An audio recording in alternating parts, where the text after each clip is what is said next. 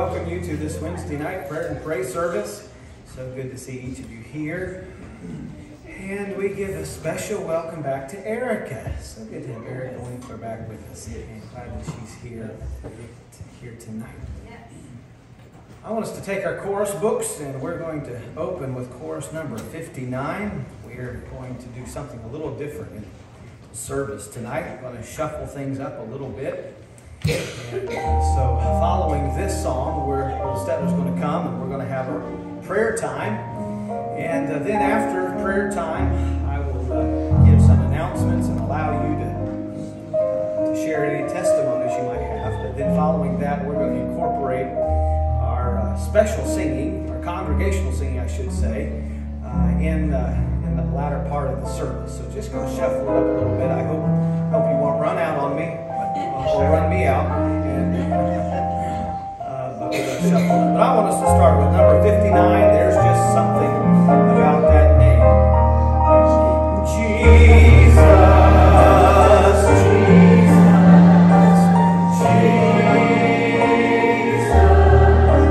There's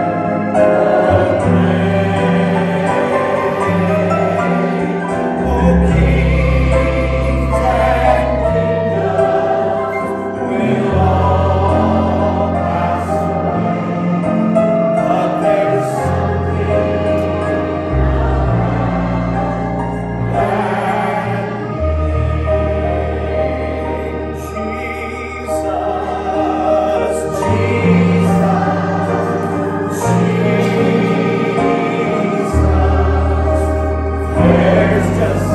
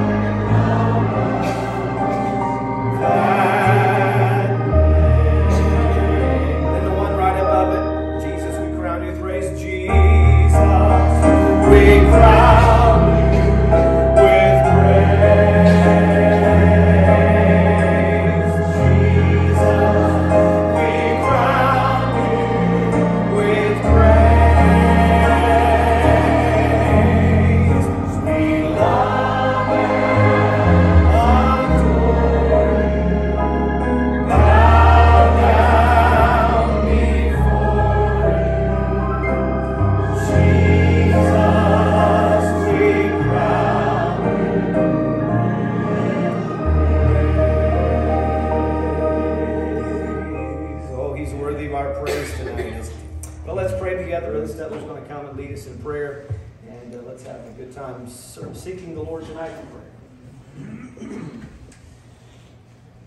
If you were to have gone to a Judean hillside on this day, whatever day Jesus was born, we don't claim that he was born on December 25th, but whatever day that was, and back it up this many days before the angel showed up in the sky and Mary had a baby in a barn. And you would have looked at the political climate and the religious climate and the world conditions. The important people, if you would have looked at all of that, you probably would have put Caesar at the top of the most important person in the world. And down from there might have been Herod and other political figures that would have been known at that time. But you know, time has a wonderful way of giving us perspective that we desperately need. That's right. Time has shown that Caesar wasn't near as important as we thought he was. They would have thought he was. The world conditions weren't the driving force of what was happening or going to happen. But when you look at it, over 2,000 years later, here we are singing about that baby that was born. And you know and I know that as we sang tonight, something stirred in my heart. Kings and kingdoms are going to pass away. But there's something about that man. You know, that ought to tell us something very, very important. About God's plan, about our life and our world and what's going on in our life. Sometimes we get down to that little narrow focus and we say, oh my, what? But I just want you to broaden your perspective a little bit and say, oh, God has a big old plan. Yes. And I'm glad he does. And I want him in charge of that plan in my life. I know you do too. That's right. We're going to pray together. Tim, will you lead us tonight, please? And let's remember those that are among our number that need prayer. Sister Albertson, Sister Cooper. The Sabos are better, but still struggling a bit. Ralph Wilmhoff has been sick still. Sunday, Krista was saying he's still having a cough, terrible cough, and so forth. Recovering from that. Dan Vivas, this is Sherry's brother. Has he already had his surgery? Is that No, it's only 23% function. They're trying to figure out how to do it. all right. So they're trying to decide what to do, but we could face open heart surgery and trying to figure out exactly what to do. So let's remember Dan Vivas, Sherry's sister, Sherry's brother. And Eli is sick tonight. We want to remember Eli. And maybe others that are sick as well. I think right here at Christmas, I was reading some articles coming up to prayer meeting about the conflict in Israel and all that's going on. And I think it would be very appropriate for Christian people to pray for Israel. And the way I would like for you to pray for Israel tonight is that somehow God would open the eyes of people, Jewish people, that God wants to reveal himself to and will if they will turn to him. So I think it would be appropriate for us to pray that there would be a revival of faith and a revival of true faith and truth, biblical truth in the Israeli people. Any other requests you want us to remember tonight as we pray? We ought to pray for all of the traveling that's going on between now and New Year's. Yeah, thousands of miles undoubtedly from people sitting right here tonight. A lot of you have said we won't be here next Sunday. We're going to wherever to family, and that's wonderful. So let's pray that God will give us all traveling mercies. Maybe you have an unspoken burden by upraised hand leads across the congregation. Let's stand together as we pray, and let's lift our hearts together. Tim will lead us. Let's join him, give God praise, and pray together with our request tonight. Thank you, Lord, that we can be your church tonight. And Yes. Praise Lord, we have been called out of this world, and we're grateful, Lord, that you have been pleased to extend your mercy to each and every one of us here. Thank you, Lord, that we can gather in the name of Jesus and that you are present. There's more than 2 or 3 gathered here this evening, and we know that you are here. We thank you for bending your ear once again to the hearts and cries of your people.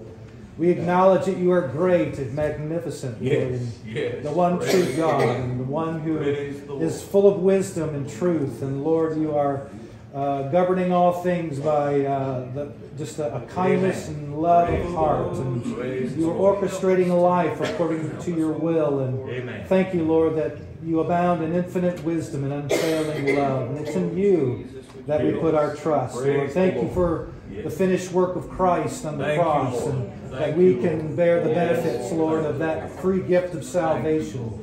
Thank you, Lord, that we can be declared righteous before the Father. Lord, thank you for regeneration. Thank you, Lord, for adoption. Thank you for just the new creation in Christ Jesus that we can become. It's all because of grace. It's all because of your workings in our life. And we desire to submit our wills to you, that you might be pleased to accomplish and use these vessels of clay for your purposes and your plans, Lord. Thank you for these dear people here this evening. We come to you, Lord, collectively with our prayers. We know that we don't have the wisdom that it takes and needs for this life, and so we call upon you. We don't have the strength or energy that this life requires, but we know it comes from you, and we know that you are the source of our strength. And Lord, we call upon you, lifting up these dear ones that we've voiced and even unvoiced. We pray for Sister Cooper, that you'd be pleased to give her another touch and bring about your healing and your perfect timing. Give her grace, Lord, to endure this difficult situation. We pray for Retha tonight as well, as she's recuperating with an injured finger from a fall. Be with her even this very moment. We pray, Lord, for Janet Albertson, God. We pray that you would be pleased to continue to walk with her during this season of her life. We know that you care for her. We know that you love her. We know that you know what's best for her. And so, Lord, may you be pleased and make us sense your presence during this time. We pray for the Litchfield family as well.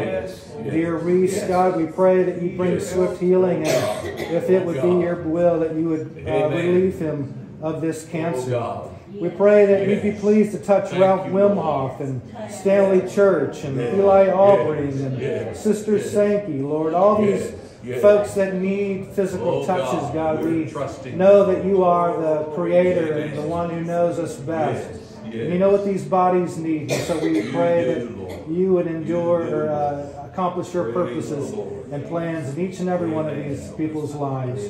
We pray for the conflict in Israel. We pray that the light of the gospel would impact and penetrate the hearts here in that place, God. We pray for Israel. May your mercies be upon it, Lord. May you draw hearts to yourself even in the midst of such turmoil and chaos and brokenheartedness and just devastation. Lord, we just invite you in our time together. Thank you for this sweet time of year that we can give you praise for sending your only Son to die in our place, to be born to die. We are thankful for that. We lift you up, Lord Jesus. We pray that you'd be with the speaker of the hour, and may we lift up our hearts to you in song, praise, and adoration. For you alone are worthy. We pray in Christ's name. Amen. Thank you, Tim, for leading us, and I appreciate Tim remembering some that I should have mentioned. The Litchfields and Retha both need our prayers of today. And another one that he did not know about that I wanted to mention to you is Brother Sankey. Brother Sankey has had a renewing of his lung issues, coughing, and he's back on antibiotic, and he's not doing terrible, but they felt like he needed to stay out of the crowd. So that's why they're not here tonight. But do remember Brother Sankey. Thank you, Tim. All right. Thank you, Brother Stetler. Thank you for a good season of prayer this evening. And let's do our best to remember these that just need our continual prayer support. May the Lord bring them to our minds, and may we continue to lift them to the Lord in prayer. So glad that each of you are here in the service tonight. And as I mentioned, we are just kind of changing things up just a little bit. And so we are going to do a little bit of a program without a rehearsal. Is that all right? We're going to do a Christmas program unrehearsed. But we have a little bit of Oh, we have people already leaving because they're nervous about it.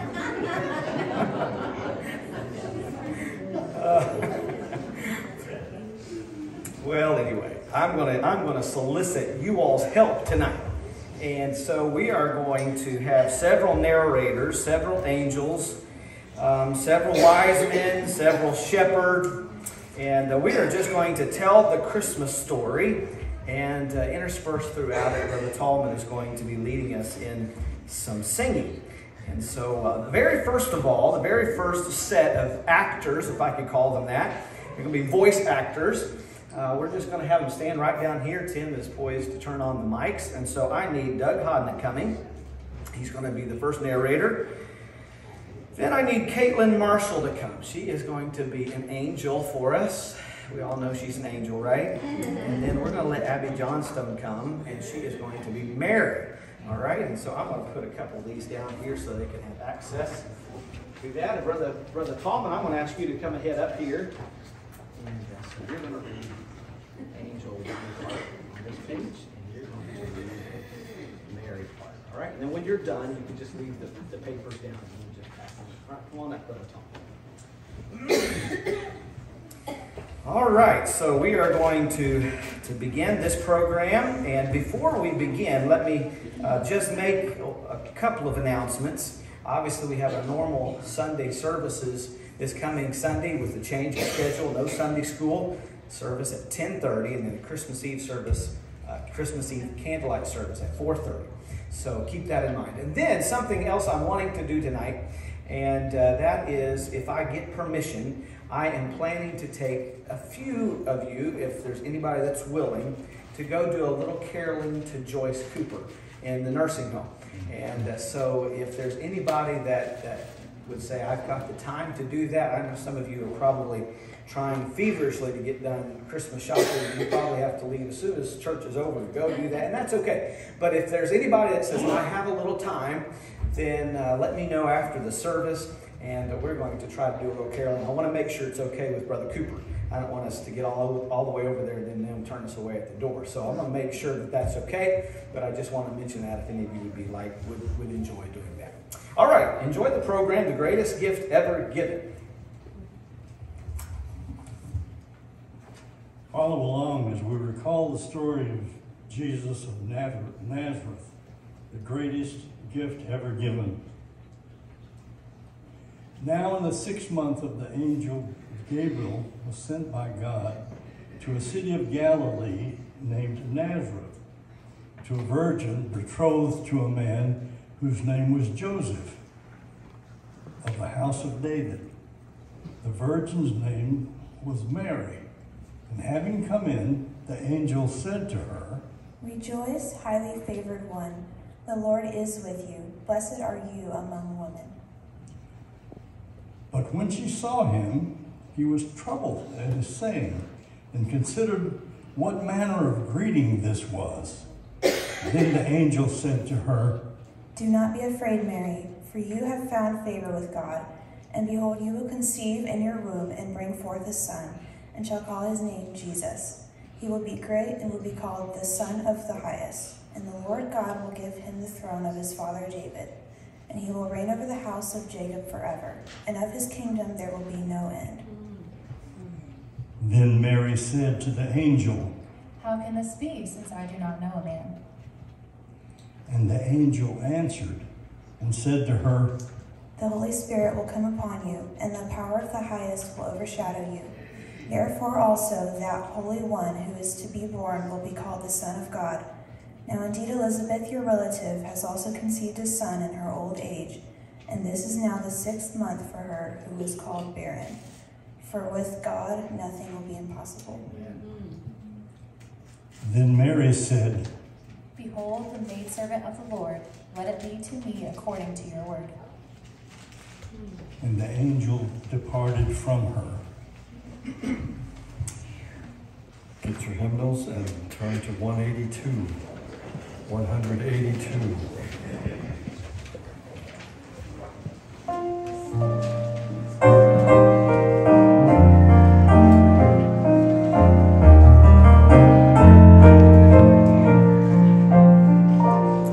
It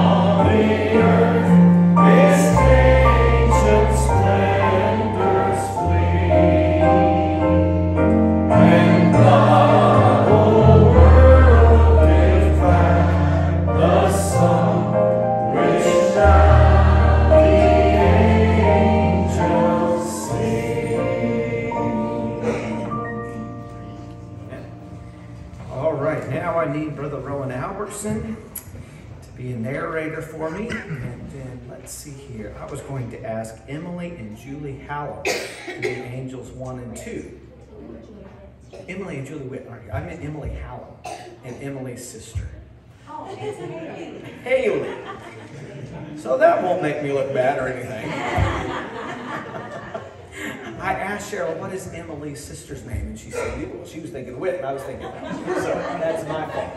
All right, just take a mic there, and Brother Rowan, you will begin the narration, and then we have Angel 1 and Angel 2. I presume I'm on the right Page 6. here. Page 6. Page 6. Just a minute.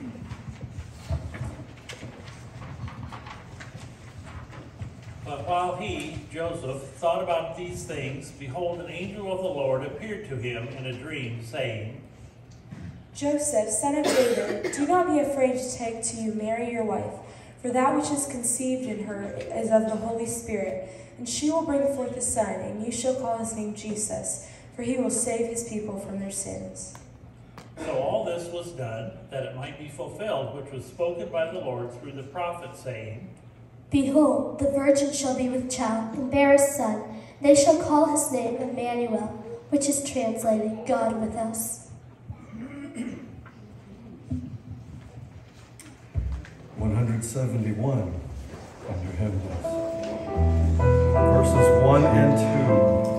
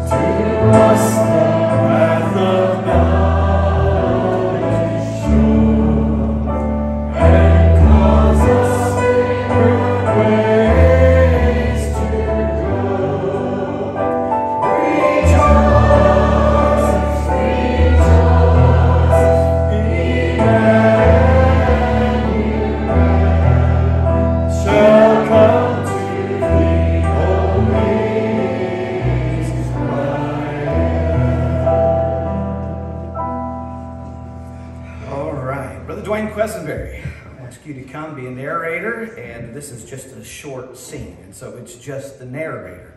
And this will be on page 7.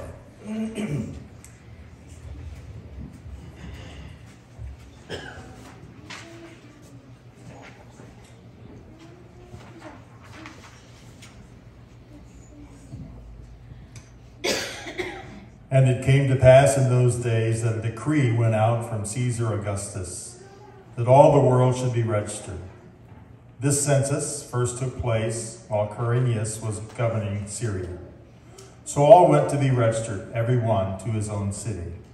Joseph also went up from Galilee, out of the city of Nazareth, into Judea to the city of David, which is called Bethlehem, because he was of the house and lineage of David, to be registered with Mary, his betrothed wife, who was with child.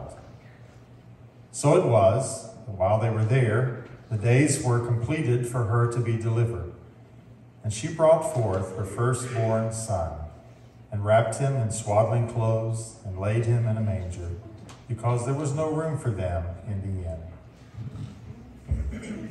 174, verses 1, 2, and 4.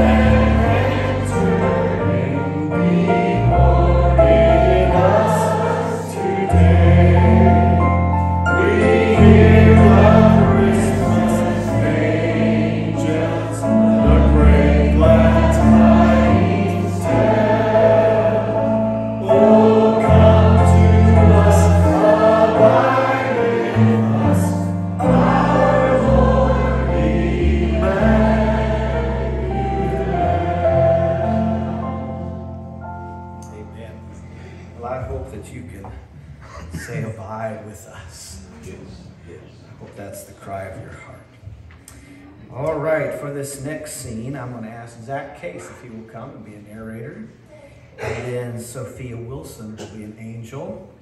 And then I see a row full of shepherds back there. Nathan and Andrew and Noah and Luke. All of them are going to come forward at this time to be shepherds. And they just get a read in unison. They don't have their own section to read, but we'll let them be the shepherds. This will be on page number 8. Page number 8. Don't they look like a great group of shepherds? Just to make it more authentic, let's hold our nose as they walk by.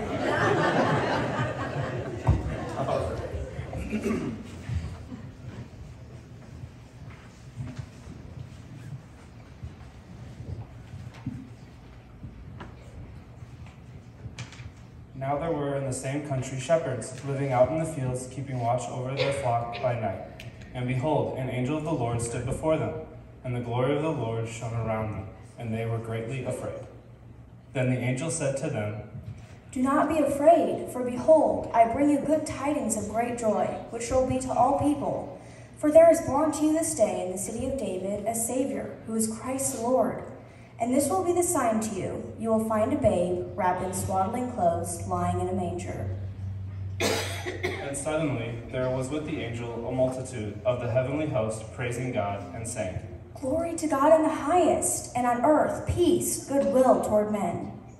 So it was when the angels had gone away from them into heaven, and that the shepherds said to one another, Let us go to Bethlehem and see this thing that has come to pass, which the Lord has made known to us. And they came with haste and found Mary and Joseph and the babe lying in a manger.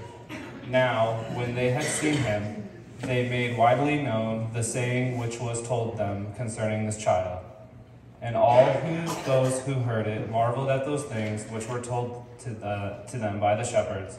But Mary kept all these things and pondered them in her heart. Then the shepherds returned, glorifying and praising God for all the things that they had heard and seen as it was told to them.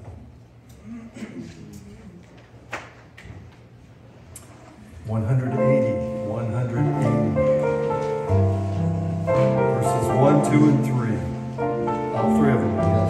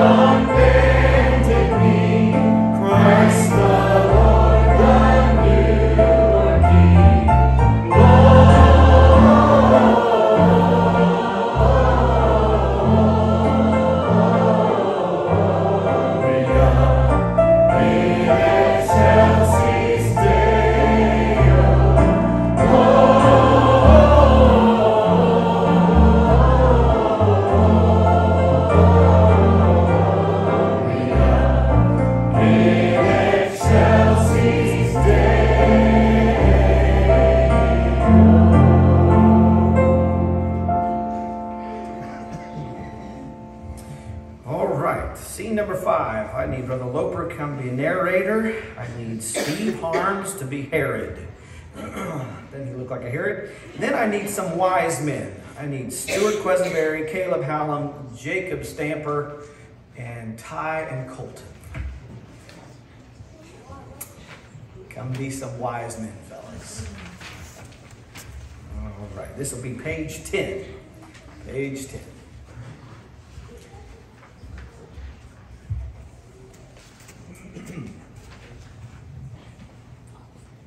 Now after Jesus was born in Bethlehem of Judea, in the days of Herod the king, behold, wise men came from the east to Jerusalem, saying, Where is he who has been born King of the Jews?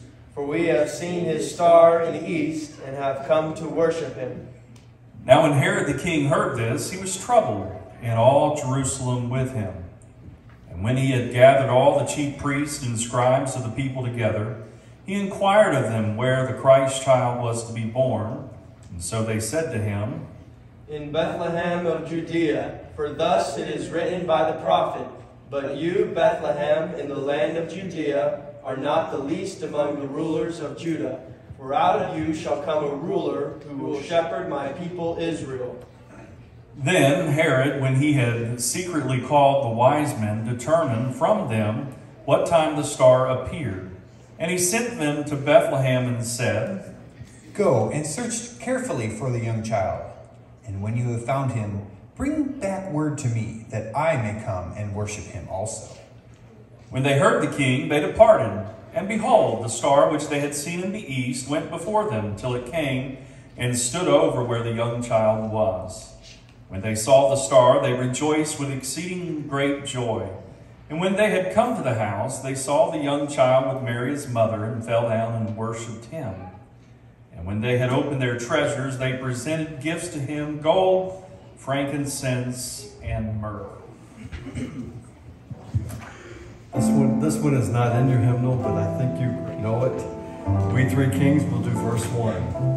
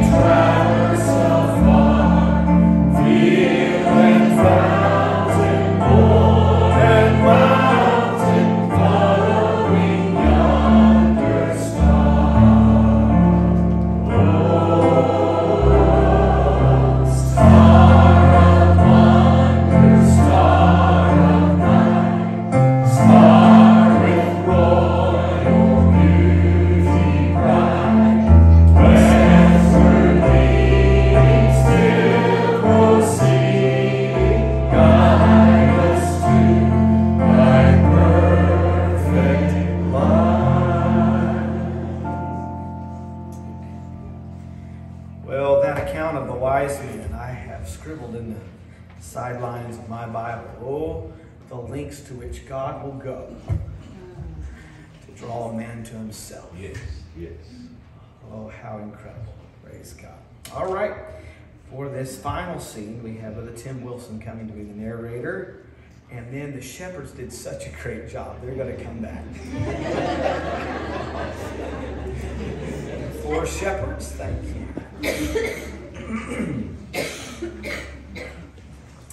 It's just one line.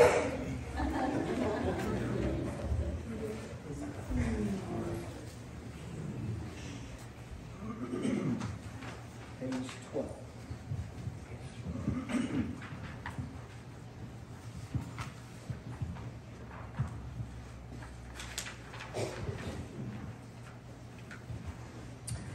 Then being divinely warned in a dream that they should not return to Herod, they, the wise men, departed for their own country another way.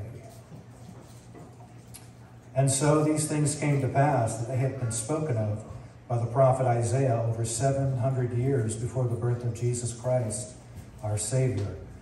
For unto us a child is born, unto us a son is given, and the government will be upon his shoulders. And his name will be called Wonderful, Counselor, Mighty God, Everlasting Father, Prince of Peace. Join together 172. 172.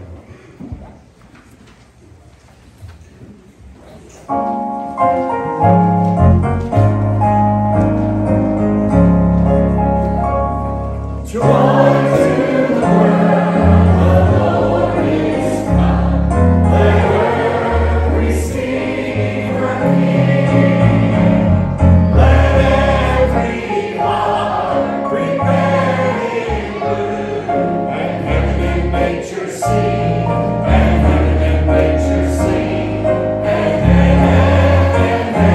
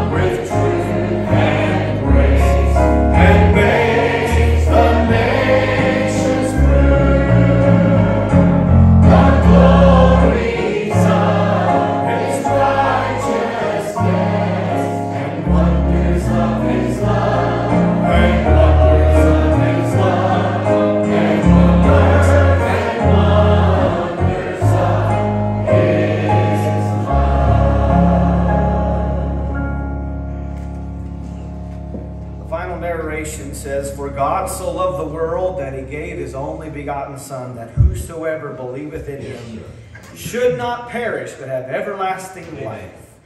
And this Christmas story becomes really personal, doesn't it? When we realize that he came for us. Let's close by singing chorus number 138, For God so loved the world, he gave his only Son.